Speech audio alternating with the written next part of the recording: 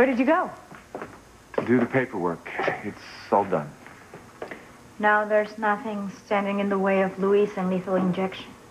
It's okay, Mia. Just have to put on a happy face for your brother, okay? What are you doing here, Vincent? Freedom of the press, Teresa. Daily private lives always covers executions. You're a bastard. Forget about him. Let's just all concentrate on Luis. We need to make his last few hours happy once. Let's go back to his cell.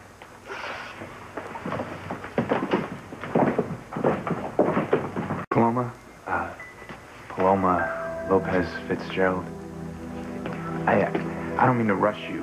Well, actually, I do mean to rush you, but, will you marry me? Like now? Like tonight? I mean, if we're gonna do it, I can't think of a better time. Can you? Noah, that's so wonderful. But we shouldn't butt in on Luis and Fancy's big time. No, I asked them, and they said yes. They said it would be wonderful. And, coincidentally, I keep this ring, my grandmother's ring, with me, waiting for the day that you'll say yes.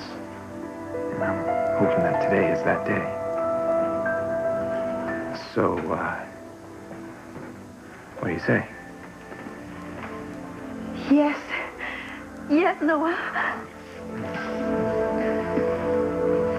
Sorry to interrupt, but I know a guy at the courthouse can have a marriage license faxed to us right away. Thank you, Ethan. Thank you. Father, is that okay? I mean, can we get married tonight, too? Is that all right? Of course. Wonderful. And it's a double wedding.